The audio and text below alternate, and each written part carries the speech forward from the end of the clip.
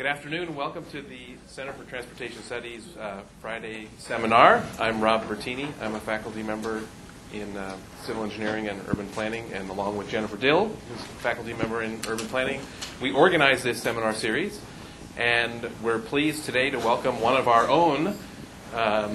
We hope that in the future, this seminar series will have more of our students presenting their research results, and so today we have Sutti Tantiyanugulchai, who's presenting his master's thesis work. He received his Master of Science in Civil and Environmental Engineering in March. And now he's working at DKS Associates, just a few blocks away from here. And he's going to be talking about the project that he developed to examine the use of transit buses as probes for arterial performance measures. And I should add that Sutti was my third graduate student, so I'll probably never forget the first few. Well, I won't forget any of them. Thank you. So, thank you everyone to being here today. So, speaking of the research right here, it first start as a class project, and then it's extend to cover a lot of studies, so it become my thesis. So pretty much we were looking at the bus that run along the arterials and whether it can report the traffic. So the topic today is transit bus as a arterial traffic probes, empirical evaluation using geolocation data. So what we're going to go through today is we probably start with objective and the motivation of the research. And then I introduce you to the bus and the test vehicle data. We start with test scenario that we have, and then look at the study corridor and the bridge portion, which is the Rush Iron Bridge.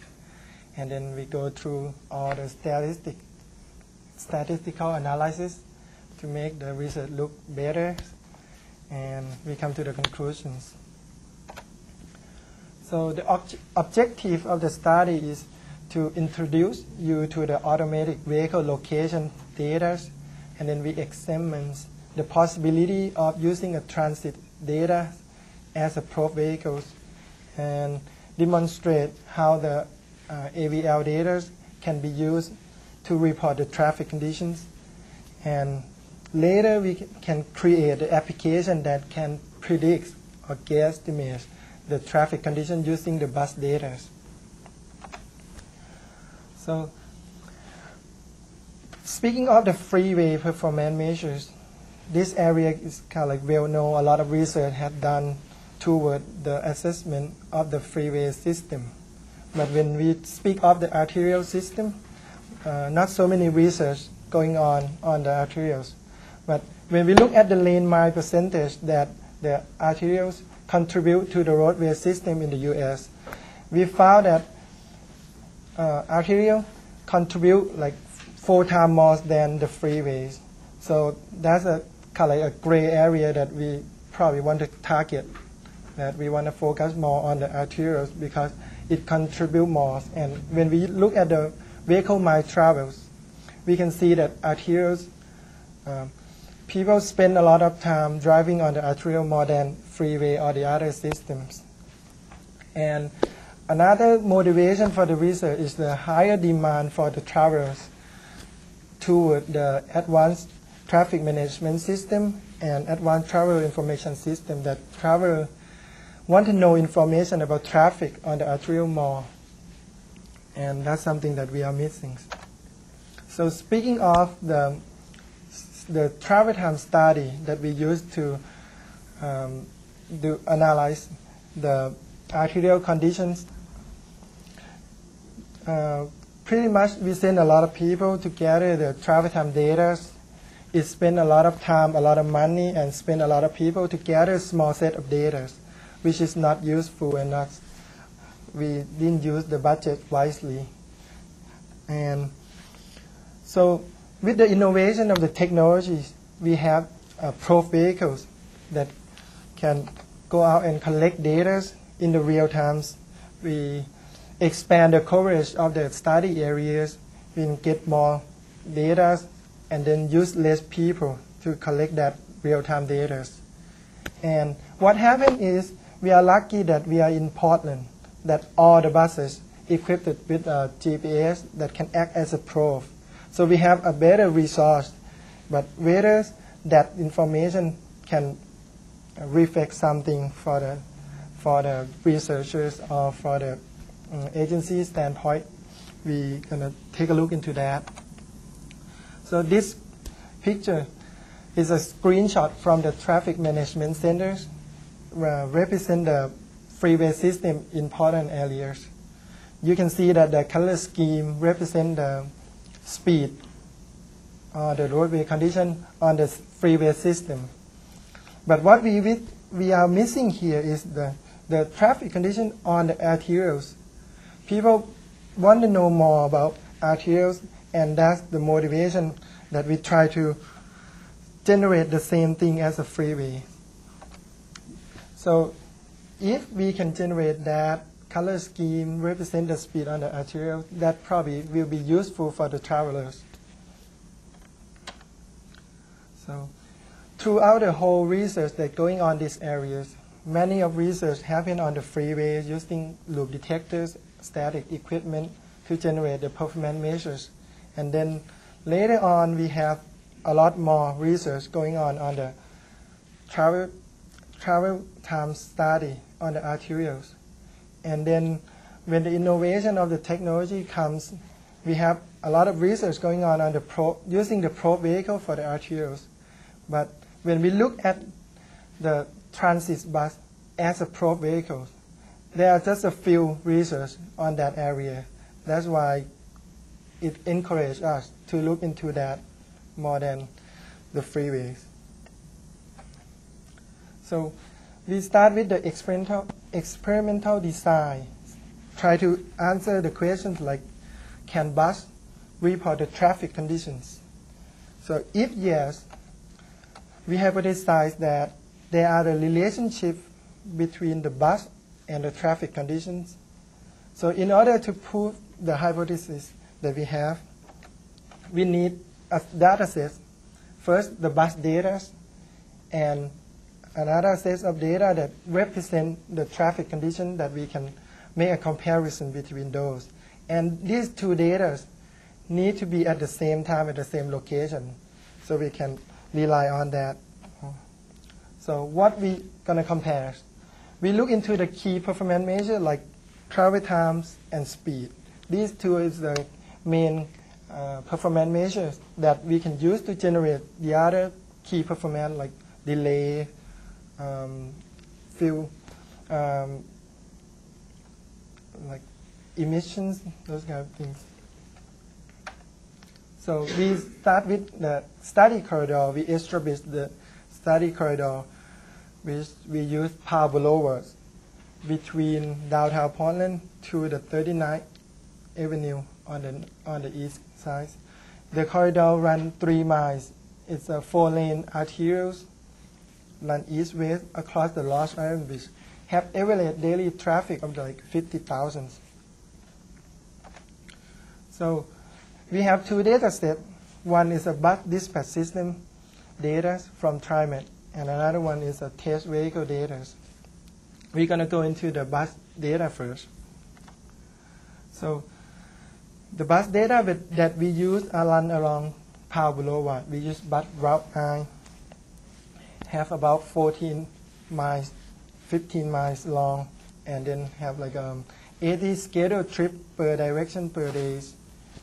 The mean scheduled travel times is, the mean scheduled headway is 1.2 minutes, and the mean scheduled travel time is about 49 minutes.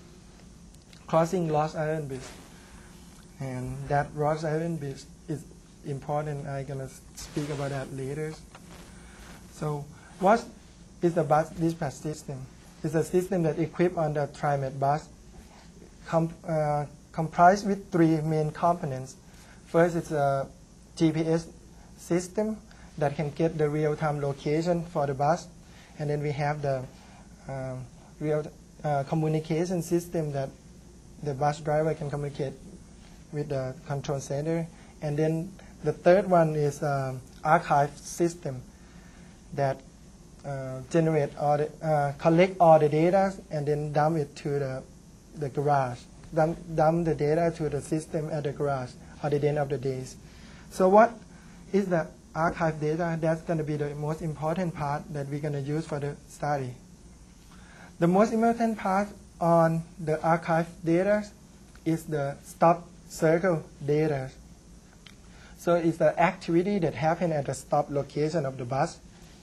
So what we have is when the bus arrives at the stop location, the bus have location of the stop installed in their system. So when it comes within the range of 100 feet, the bus record the times that it come, and we call it a lifetime. And when the bus are no longer within that range, it record another time called leave time. So that's the two times that we're going to use to establish the relationship. And then more than that, we have the wait time, which is the period of time that the bus serves passengers. So it's the time when the door open and the door close. And we're going to go into that. Example of the bus data. There's a data set of the bus data. It has several things like number of passengers, the leave time, arrive time, the wait time, period of time that the door open and close. It records the location in the XY coordinate.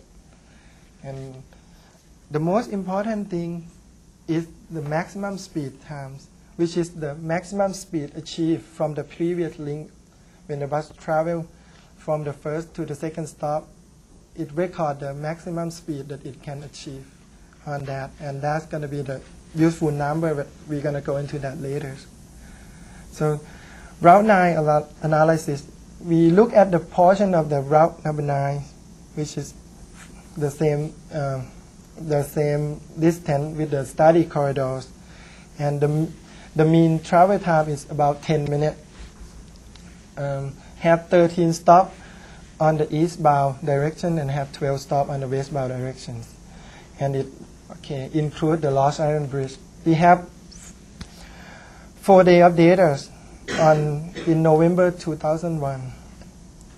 So 2 going to be on the weekday, which is the peak morning peak period, and then we have 2 days on the weekends on the Saturday. So we do the first analysis on the wait time and the passenger activity at the stop, and then we have about 15 runs on both directions for the weekdays, and then about 10 runs for the weekends.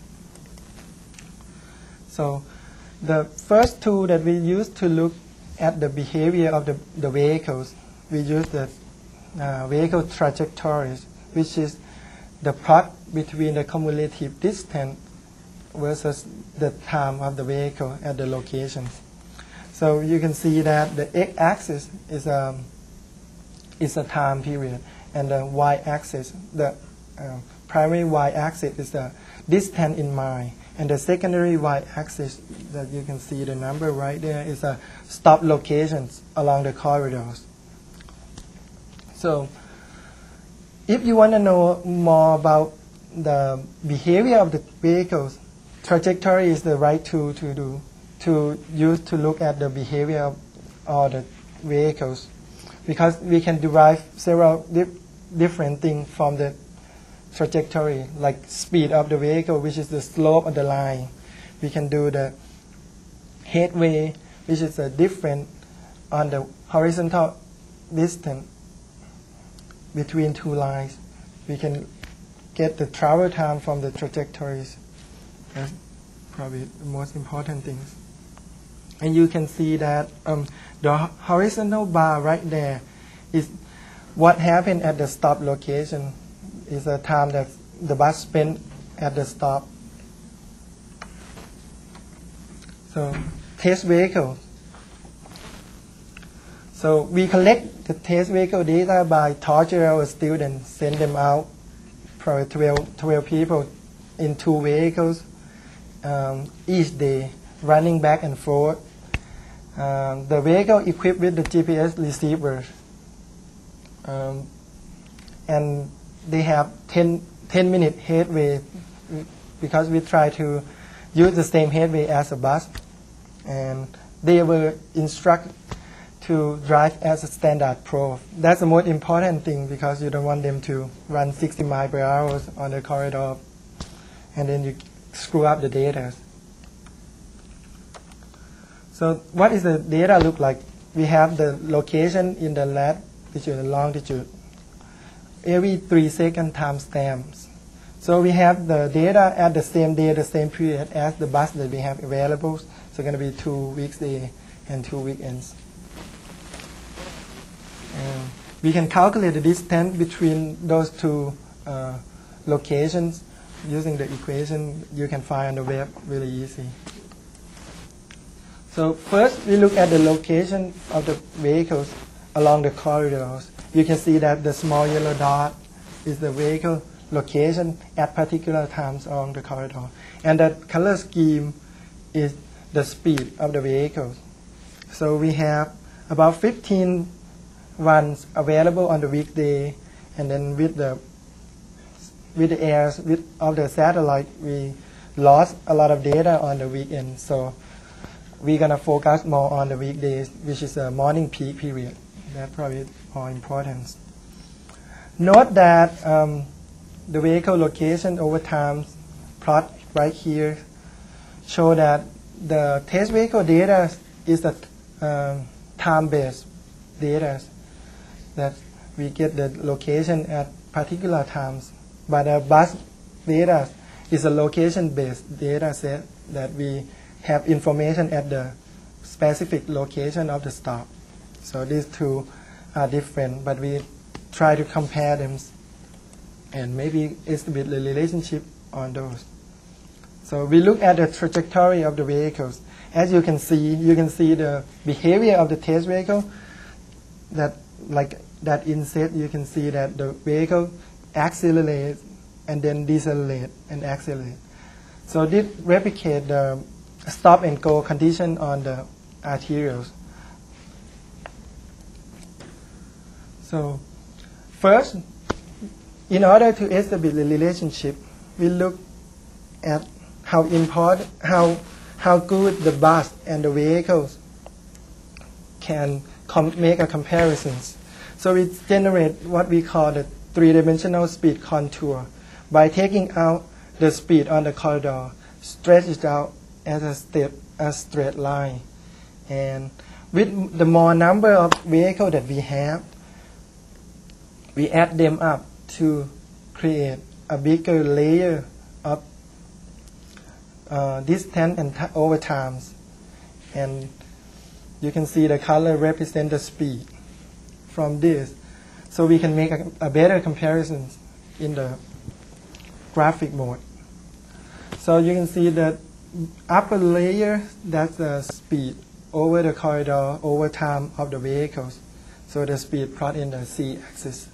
And then we have the second layer, which is actual bus.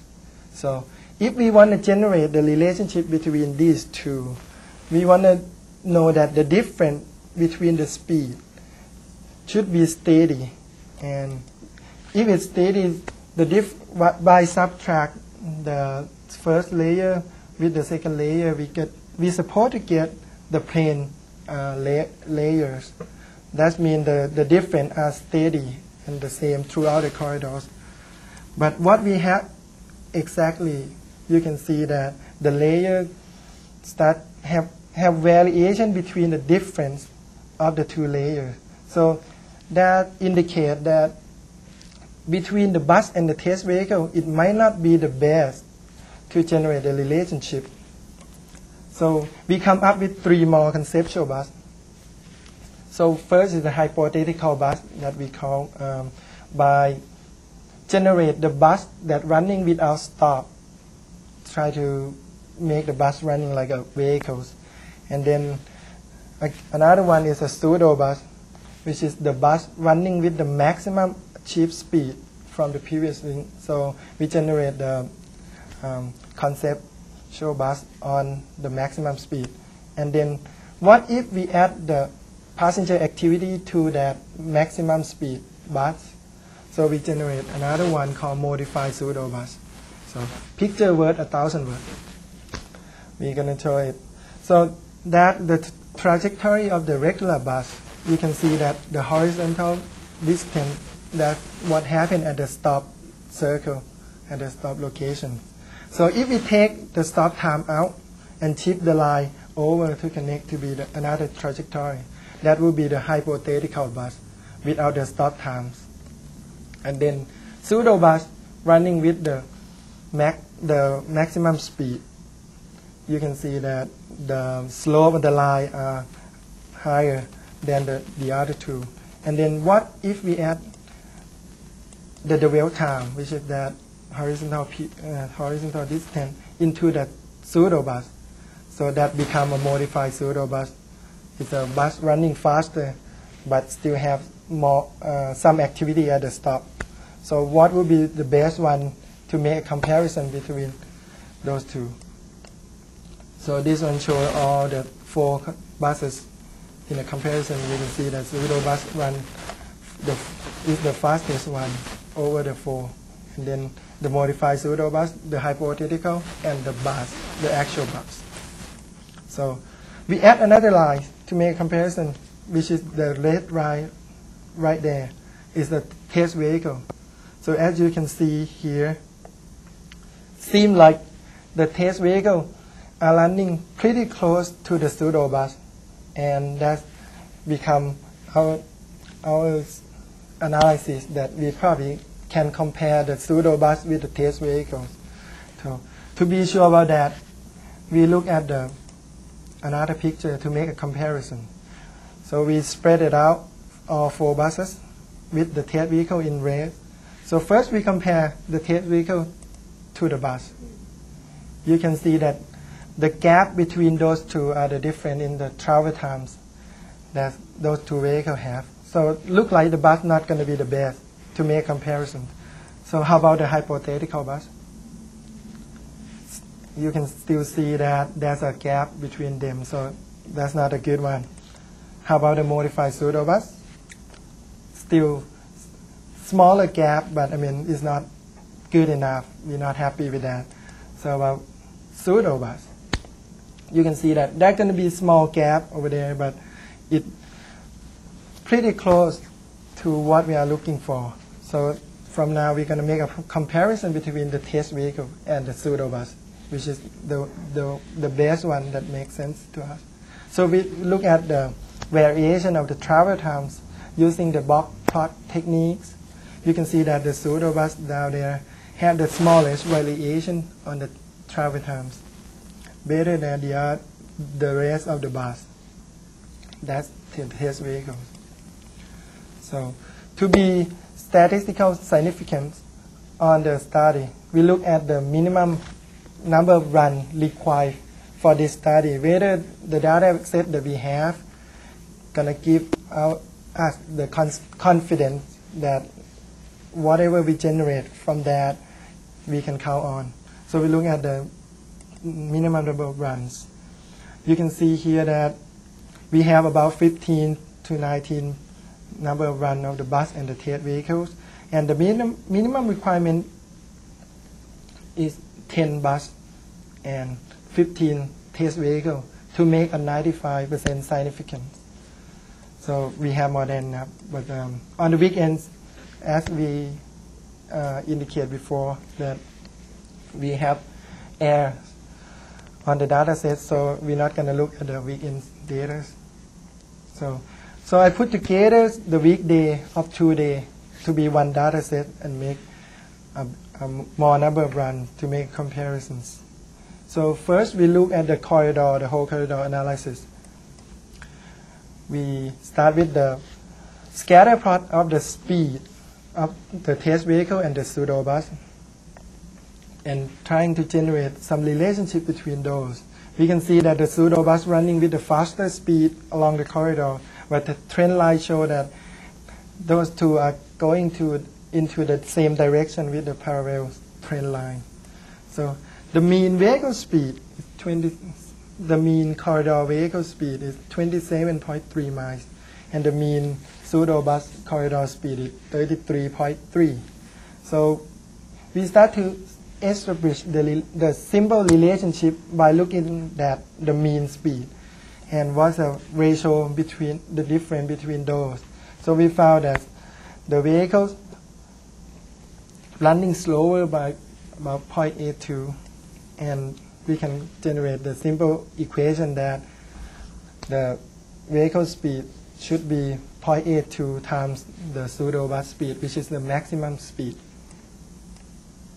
So we generate the same thing for the whole corridor, and we can see that it's about 0.7, 0.8. And then we look at the bridge analysis. Why we look at the bridge? Because long time ago, went back in a couple of years, Ken Turner's with TriMet said that if the bus and the test vehicle going to run at the same characteristic, there's going to be only one place, which is the Rosh Iron Bridge. The bridge have no shoulders, have no axis, and no bottlenecks. So those can generate the free fall condition for all the vehicles that run on the bridge. So we look at the bridge portion, try to prove that. So we use the same technique. We plot the scatter speed on the graph, and you can see that the pink one represents the pseudo bus, and the red one represents the actual bus, and the blue is test vehicles. So we can see that instead of the bus in red and the test vehicle in blue are closer, we found that the pseudo bus, which is maximum speed, are close to the vehicle more than the actual bus. And we generate the same equation saying that if we look at the maximum speed, the ratio is 0.97. So it's pretty close to 1. So from this, we probably can prove that the bus doesn't run at the same speed as the vehicle, but the maximum speed that the bus can achieve are close to what the vehicle are traveling. So we generate the same thing, come up with the equations, the coefficient for the equation for the speed and the travel times. So how good that coefficient that we generate are. So we start to do the statistical analysis, looking at the level of confidence on the coefficient that we generate from the mean. So we found that the confidence interval at the 95% is between 0.76 and 0.84. So what we have is a 0.82, and it falls into that range. So we can say that it's significant. And then we generate for all the eastbound and the westbound corridors and on the bridge. And everything represents the 95% confidence. So we done more statistical analysis, looking at whether the relationship exists using the t-distributions. And we also generate the regressions, try to come up with the better constant for the models. And from the reverse regression that we use, we come up with the 0.81 coefficients, which is close to the mean that we have, the coefficient that we have from the previous analysis, which is the 0.82. So this one have the 1.6% bias on that. And for the corridors, we come up with that on the eastbound and the westbound. There's a coefficient right there. And the equation is like vehicle speed equal 0.81 of the maximum speed that the bus can achieve. And then we look at the bridge again. You can see the difference between the one that we generate with the mean and the one that with the regressions. It's pretty close. We have the equations. So in the conclusions, so we can prove that it's a possibility to generate the relationship between the test vehicle and the bus. And we have the AVL data that's very useful, and the vehicles, for the equation of the vehicle, we found that the test vehicle speed was 0.78 in the eastbound direction and 0.81 in the westbound directions. And then all the time space diagram, which is the plot of the trajectories, and the 3D speed contour is helpful for us to do the analysis. Well, that's probably like the first phase of the study. We look at the morning peaks. So in the future, we are looking for the analysis on the evening peaks. We want to incorporate more detail, like the incident. If the incident gonna create a delay on the roadway, how can we detect that on the system? So far, we have done a linear equations for this analysis. So we probably look into more non-linear relationship, incorporate more variables that could happen on the roadway, and then expand the study into the different corridors. That's something we're looking for in the future. And I mean, if any of you interested on that, you can talk to Rob. He probably have a lot of funding, have a lot of data. So we can further continue on this, and then maybe make use of the models for our city. So before we go to the questions, I probably want to acknowledge a lot of people helping on this project. We have Steve, we have Ken Turner from the TriMet that provide a really useful data. We have Jack Merchant from the ODOT that always helps. City of Portland, Bill Close.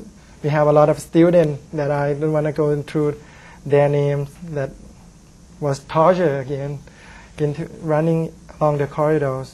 We want to thank a lot of people from the Center of Urban Studies, and then thank my advisor, Dr. Bertini, and several people in the ITS lab that helped me with all the data processing. Any questions? Go ahead. Yes, I noticed the vehicle data from the probe had some contours in it that looked like. Sorry. I noticed that the data from the test vehicle had some contours in it that looked like it was hitting some traffic peaks. Right. And I didn't really see those on the pseudo bus. Is there any particular reason that? Yeah, because the difference between the two data. I mean, the test vehicle, we have data every 3 seconds, right? So you can see that the graph show what happened at the street. Sometimes the bus slow down, the vehicle slow down. But when we look at the bus, we have only the location-based data between the two stops. So pretty much when we generate the trajectory line on that, we kind of look at the average, what happened between two locations of stop. We don't have the detail whether it stopped at the traffic or not. Yeah, that probably. But again, I mean, the whole study is like a preliminary study, and what we're really looking for is just try to look at the rough relationship between the bus and between the traffic condition and the bus. So maybe we can generate something from the bus travel on the corridors. And from that, I mean, at the traveler standpoint, you probably just want to know, is it good or bad to go through that roadway? So we kind of want the rough number just to see what happened. Go ahead. I have two questions. One is, how did you choose Powell as your test corridor? And second, wouldn't it make a difference if the arterial had 2 lanes in each direction versus 1 lane in each direction as far as how good a probe a bus would be? Because if there's 2 lanes, then the cars in the left lane can be going faster than the cars in the right lane who are behind a bus. Right. But if there's only 1 lane, then the cars might be going at a similar speed as the bus.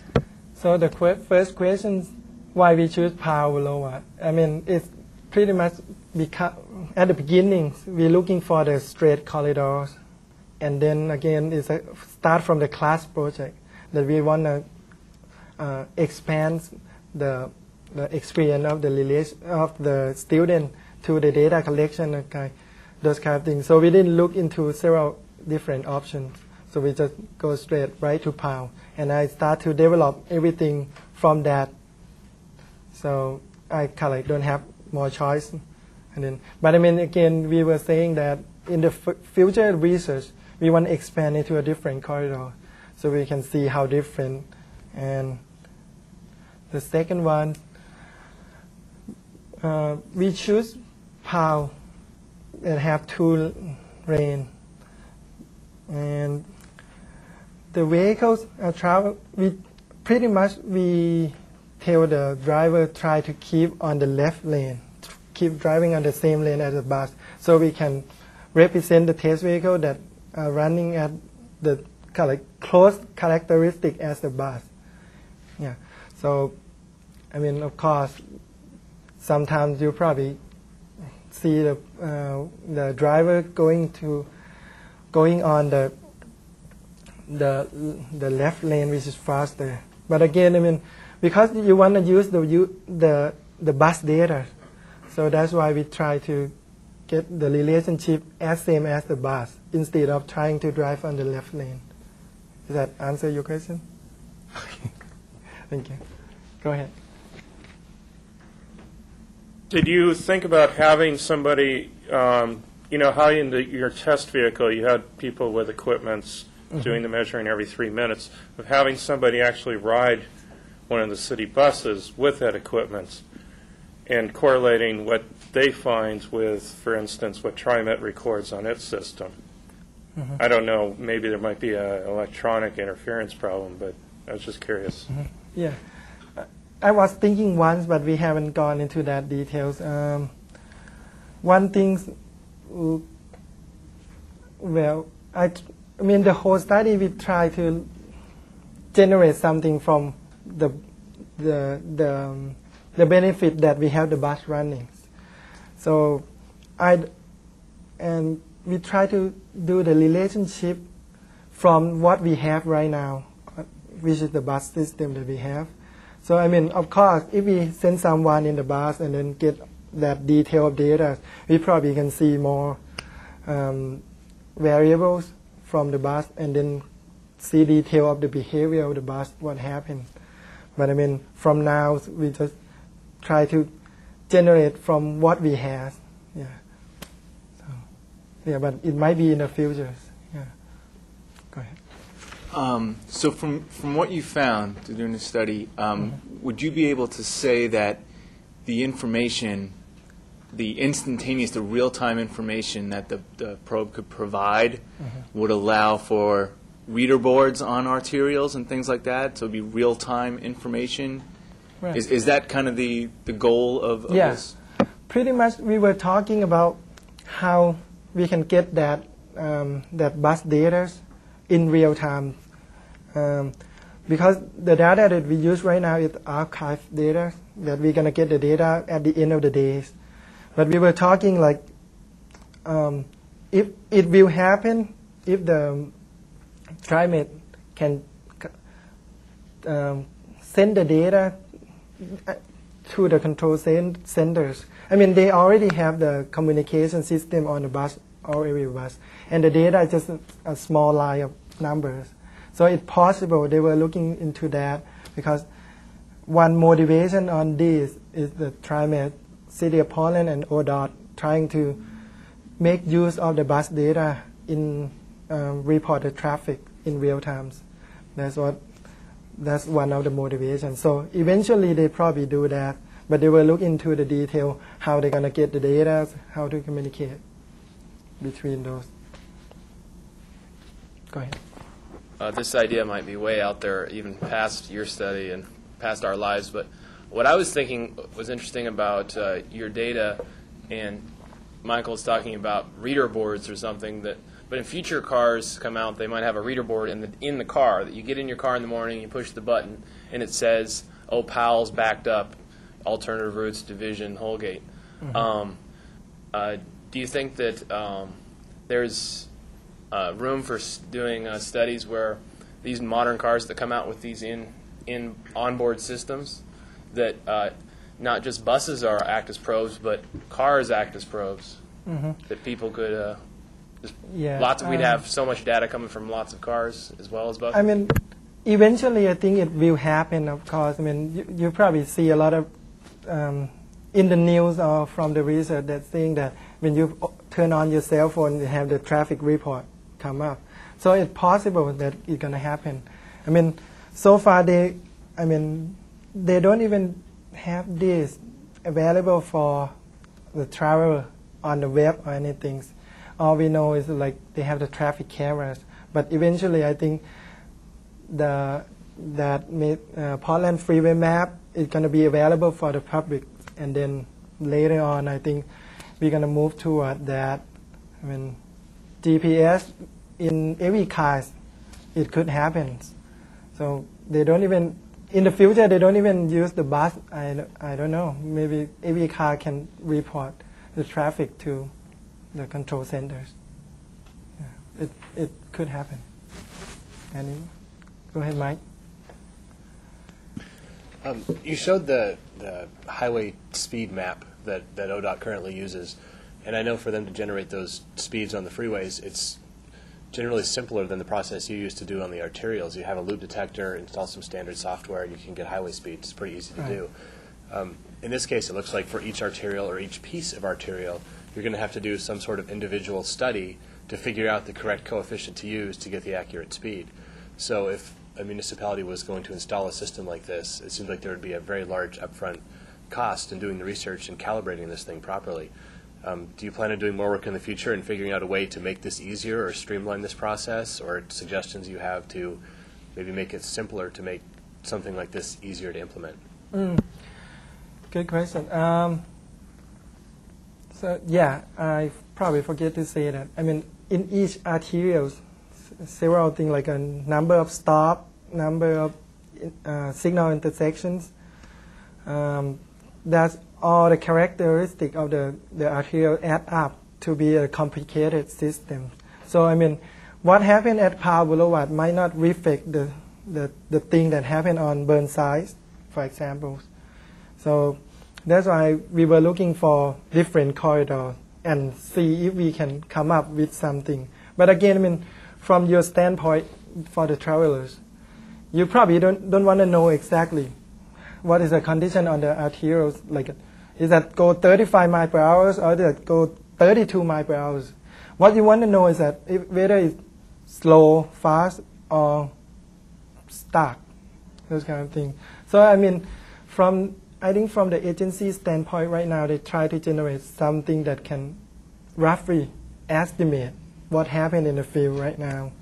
So I mean, might or might not, that number 0.81 can apply throughout the whole Portland city of Portland. But I mean, yeah, if we can go into the detail of the other corridors and then start to do the same thing, we probably can see something. We probably can see the relationship of the different corridors or throughout the metro areas. Does that make sense? Go ahead. Well, you have to bear with me because I was pretty unfamiliar with kind of what you did, but can you explain again the pseudo bus versus the test vehicle and then just a regular bus? That's one question. And the second question is, I guess with your 95% confidence interval, is the potential error have to do somewhat with probably potential miscalculations with the data, but also with human error? Or, I mean, the differences with someone taking longer to stop and some drivers driving faster and how that was like factored into it? Good. First question, the pseudo bus is Between two stops, we have the bus running, sometimes accelerate, sometimes decelerate, right? But the maximum speed along that corridors will record in the system, and that's the maximum speed number that we were talking. So we use that number to generate the conceptual bus that run between those 2 points with that speed. Yeah, that's a pseudo bus. And then we have test vehicles, and then the bus. And what is your question again? I'm sorry. Like, no, I mean the first one is that. And the test vehicle, Mhm. and then the pseudo bus, and then what was the other use? The hypothetical bus. Yeah. Hypothetical bus is just the same when you look at the trajectory. I don't know if I still have it here, but let's see. We can go into that. So it's a bus, the regular bus that but we take out the time that the bus spent at the bus stop. So we try to make the bus running without stop like vehicles, and see if we can make any relationship from that. Yeah, you can see that. That's a bus with the stop, right? And then we take out that horizontal distance and then shift the line over so it becomes that line. That's a hypothetical bus. And then the modified pseudo bus, we have the horizontal segment right there, which that is the passenger activity at the stop. We kind of add it back to see which one is making more sense. Okay. And from the statistical analysis, I mean, throughout the whole study, we kind of have a small data set, and then what the intention again, like I said, we try to generate something rough that can be used of. So the regression equation, we already account for some error that we don't have the variable for. So, and then try to generate from the rough number that we have, and then come up with the coefficients. So all those errors that I probably don't know what happened in the field, whether they run faster or the bus data that have the errors. But from the beginning of the analysis, we try to take all the error out, like the run that doesn't make sense, we try to take it out. So, and then what we have left, we generate from that. So of course, going to be some error from those variables that we didn't account for in the study. But again, yeah, it's kind of preliminary study. We probably look into like more details in the future, because the behavior of the bus, the number of the passenger can affect all the analysis, right? And going to be the time that the door opens, the use of the lift, those kind of things.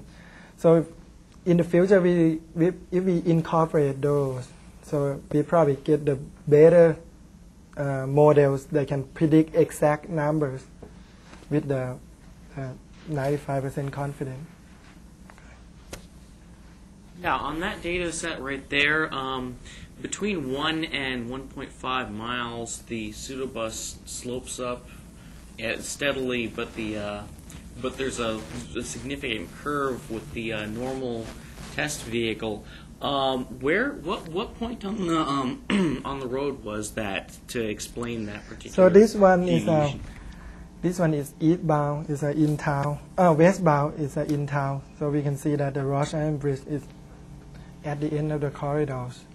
So that's area 1.5 mile from the 39th Avenue, not southeast 39. So, and your question is what corridor is that? Is that what you say? Right. Yeah, because the fact that you have a significantly different slope on one part of that segment from the other part of that segment seems to indicate that that there's something going on in that segment of traffic, and it might. not be that indicative of the normal traffic pattern? Actually, I probably need to go back to the previous one. You can see that that's the vehicle, the red vehicle, the red line. It happened like 3 or 4 minutes after the bus trip, right? So, I mean, every minute the traffic condition on the arterial changes.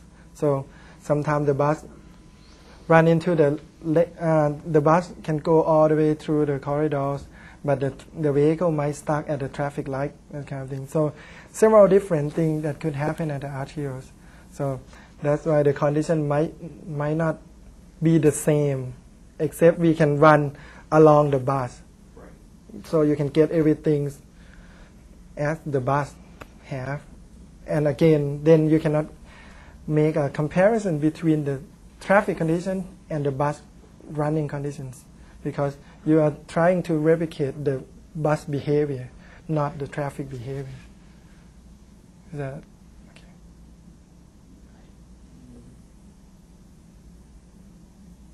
Go ahead. Just go forward to the slide you had before. No. Okay. Forward. I'm not sure. Yeah, probably this one. Where that red line was all the way. Yeah. Or one more over. I assume those dots are travel time measurements, that like points, stops where the TriMet measures the time. I wouldn't doubt if that red line that goes to the left there is the point on Powell Boulevard, which goes underneath the railroad tracks. It's kind of like an interstate type atmosphere, because the real cars go really fast in that section. You mean this period? This yeah, area? that part right there. If that helps answer what the gentleman was asking, is why is there that differential there?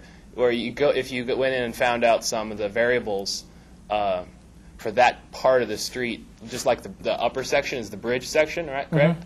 So it's straight. There's no stops, and everybody's the same speed. Right. That lower area where the Powell Boulevard dips underneath, if you look at it as a variable, that's the travel behavior of automobiles. When they get to that spot, they floor it and they fly under there real quick. Where a pseudo bus would go the speed limit, where automobiles don't, even test vehicles. Yeah, that's a good point. I mean, yeah, and again, like along this period of the corridors, we have so many signal light intersections. But when we pass that area, I believe there's going to be a straight corridors throughout to the bridge, and that people tend to go faster. And I mean, each trip of the vehicle, you're going to see different things, because human error, I guess. Yeah. Any additional questions? Ed? Ask something. Give me a hand. Thank you. Thank you. Thank you.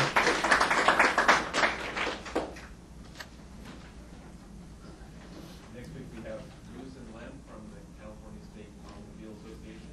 We're talking about gas taxes, gas prices, something that nobody is familiar with. Understand anything?